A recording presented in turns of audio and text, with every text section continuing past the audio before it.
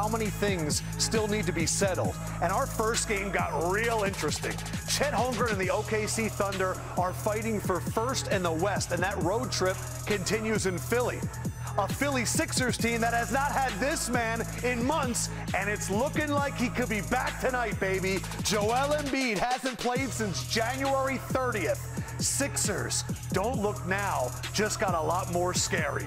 In the West, our late game, two teams that no one wants to face. Warriors, they've won 4 straight. Mavericks, they've won 7 straight. Steph, Luka, all the big names. TNT Tuesday night starts right now.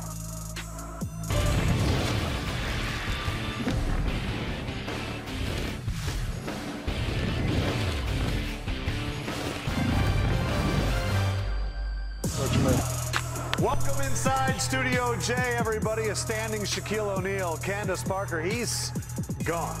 Jamal Crawford in the house. You know what he just found out? What? He found out that Joel Embiid is playing tonight. Could be playing tonight, and he got so excited he had to leave the set. What a week it's been for basketball. Women's college basketball tournament, unbelievable. Men's college basketball tournament, and now it's looking like Joel Embiid is going to play. One thing we want to show you guys throughout the night is that the NBA family is celebrating something. We want to show you what we're wearing. It is World Autism Acceptance Day as part of its commitment to promote equality and inclusion for all fans. In support of the initiative, you're going to see coaches, announcers wearing pins from Culture City. They're working to provide sensory inclusive spaces for our fans in all NBA arenas. To learn how the NBA and its teams are making venues and arenas more inclusive, visit NBAcares.com. We have not seen Joel Embiid playing basketball since January 30th, and there is a chance he's playing tonight as our big man joins our set, Shaquille O'Neal. Hello, how are you? We are going to hear from Jared Greenberg in a few minutes. He is down there. He has all the information. But at first thought, my mind was, man, Sixers with a healthy Embiid as an 8 seed could throw a wrench into the entire playoff situation. What was your thought when you heard he could be playing tonight?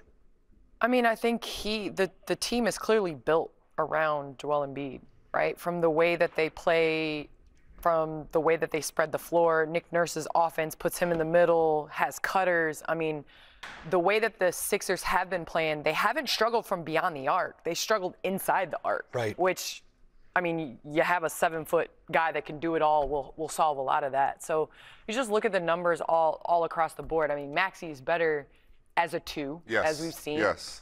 He's unstoppable on catch and shoot, and what Joel does is he demands 2, which is what you want to do in general. So I just think it's what type of shape he comes back in, and is there enough time to kind of gel and be in that playoff ready type of play? That will be the question, and I have questions for our guy. Jared Greenberg now joins us in Philadelphia, getting ready for this game. The lights are off. We are close. Jared, let's just start with the main attraction. What do we know about Joel Embiid?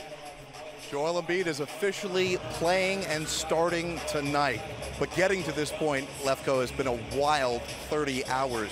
You might recall yesterday, early in the afternoon, news reports broke that Embiid could possibly return tonight. But then that was followed just a few hours later with the team officially ruling him out for tonight's game against the Oklahoma City Thunder. Of course, he's coming off of meniscus surgery on his left knee, as you mentioned, out since the end of January.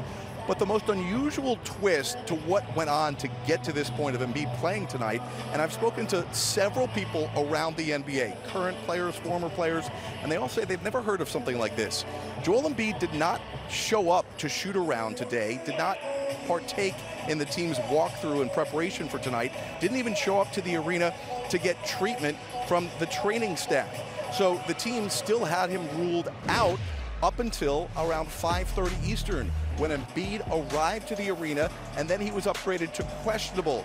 He just went through a lengthy workout here behind me on the court, worked up a thick lather, looked relatively good, although at times did look exhausted for a guy who has not played in about 2 months of action. The workout was relatively good. We'll see. So I've spoken to Nick Nurse. He told me he will indeed start Joel Embiid tonight, and the plan will be that Embiid will play 5 to 6 minutes of the first quarter, and then they will gather as a medical staff, as a coaching staff with Embiid, and see how he feels, see how he reacts, and move on from there. Obviously, there will be a minutes restriction on Embiid. Keep in mind, there's just 7 games to go before the postseason starts. And there is a back-to-back in there, so it's unlikely we would see him in that scenario. The biggest concern for Embiid right now is his playing shape and him gathering a rhythm. He's had a handful of scrimmages. 2 of those came with the regular rotation players. 1 before the team went to the West Coast a couple weeks ago, and 1 in Toronto the other day. I spoke to players who were part of that scrimmage and said Embiid looked pretty good. And they said, listen, even 50% of Joel Embiid is good for us with what we're trying to accomplish right now. But it was noted, again, the conditioning is going to be the biggest factor. I will put one more button on this.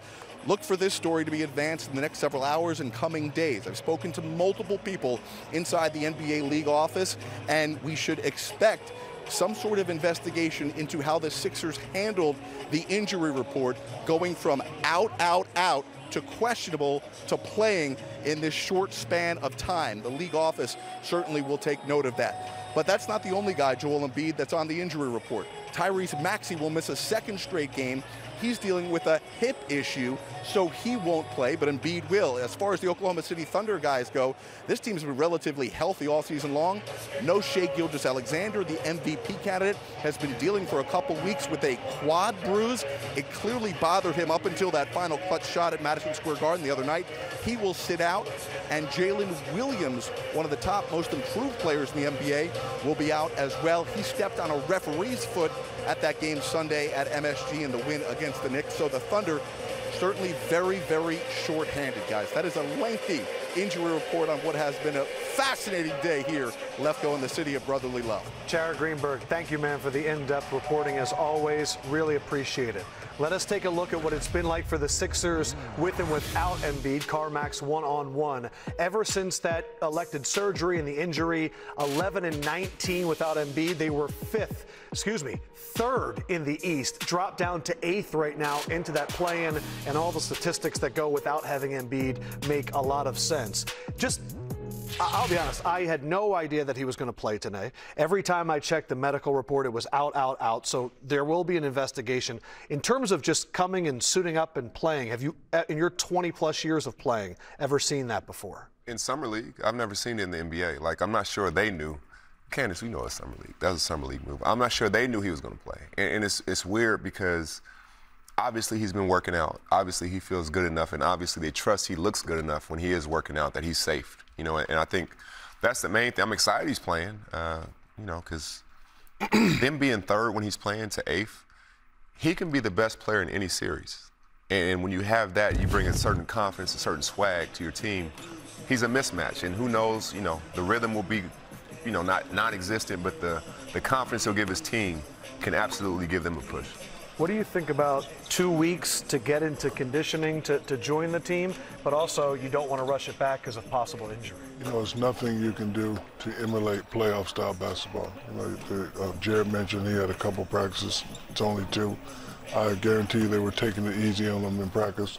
Go up against Boston and Giannis, they're not going to take it easy. They're going to be boxing him out. They're going to be testing that knee out. So Jamal makes a great point, and everyone makes a great point. What type of shape will he be in? Yes, he's Joel Embiid. He can do a lot of things. But before he got injured, he was the clear-cut MVP. Yes, he was. Yes. Clear-cut MVP by far. So I don't know if he can get back to that level. But, yes, him being on the floor will give his teammates confidence. But that's not the Joel Embiid Philadelphia wants to see. That's not the Joel Embiid we want to see. So hopefully he's not rushing it.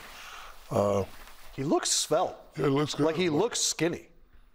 Yeah, he looks like he's in shape. I think game shape is a little different, and I'm a little surprised that they would bring him back with Maxey out. And I know you only have a limited amount of time, but if it was touch and go to bring him back without your number 2 out there, like, are you really simulating the style of play that you're aiming to play? But I guess not only that, you playing 5 or 6 minutes, that's not going to get you ready for the playoffs. Like, if you want to get them ready for playoffs, you got to, especially these next 7 games, see how long he can go before he gets tired. You can't say 5 minutes, 5 minutes. He's also not going to get him ready. He's coming back to a team that has been reconfigured. They add Buddy Hield. They add Campaign. They added some more shooters around them. So that's the Sixers side. We will see very early on how Embiid looks. OKC side, without SGA, without J-Dub. But I don't know if you guys saw that game against the Knicks over the weekend. Crazy. They look ready, and they are the first-place team right now in the West. They're getting ready for their playoff push as well. Their youth could be an advantage because sometimes you don't know what you don't know. And we've seen guys, veteran guys, all the time in the playoffs start playing different. They start looking different. They start overthinking the situation. They don't know the situation. They have to go through it with this group for the first time. And so that can be an added plus. Now they're like, we're not surprising anybody. We're the best team. We're one of the best teams in the league. We proved it all season long.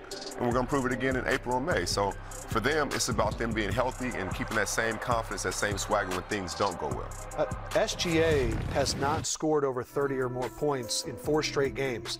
J-Dub carried them against the Knicks. And Kenneth, as you look at the West right now, they've put themselves in a great position, regardless of who gets in the play-in. I'll be honest, I did not see the Thunder after All-Star break playing the same way that they've been playing. I assumed that Denver was going to make a run and be kind of head and shoulders, not head and shoulders, but 2 or 3 game cushion above They did OKC initially. and Timberwolves. Yeah. And to be honest with you, I think I'm big on stats down the stretch, right, as you get into the playoffs and things like that. And the biggest surprise for me for the Thunder has been clutch minutes. The Thunder are #1 in offensive efficiency in clutch minutes, which tells me a young team going in the playoffs, what do you doubt? You doubt clutch minutes, you doubt closing close games. Half-court offense. You doubt half-court offense when the game slows down. And they have shown, riding the coattails of Williams and SGA, that they're capable of closing games. That's what I was about to say. They know where they're going. Exactly. Like they know where they're going. A team like Phoenix, they have all the talent, but they don't know exactly where they're going from game to game. The Thunder know exactly where they're going, and everybody else can play off of that. They move the ball. They enjoy playing with each other. Everyone on the team knows and understands their role. And they're happy for each other. You know, you just said that J-Dub carried the team. He really did. They're fine with that. Yeah. You know, that's going to happen sometimes. That's why it's called a 1-2 punch. Sometimes you lead with the jab, sometimes you lead with the knockout punch. But very dangerous team. However, I think an old veteran team can get them. Who? What team jumps out at you? 9 or 10. So that would be 9 or Lakers. 10. Or the Of course, it's the Lakers. 9 or 10. I'm I just got saying. purple eyes. I'm just saying. It is 9 or interesting, 10. especially with the extra rest in between games. If Don't it is don't give him no more. We've talked about it so much. We don't give him need that. We don't need He to. don't It's need just it. a if. We have 9 games in the association tonight. We are getting you ready for Sixers Thunder. We are just over 22 minutes away from tip, where Embiid will be playing. So you got to do game day right with Dash Pass from DoorDash. $0 delivery fees on eligible orders, plus exclusive savings.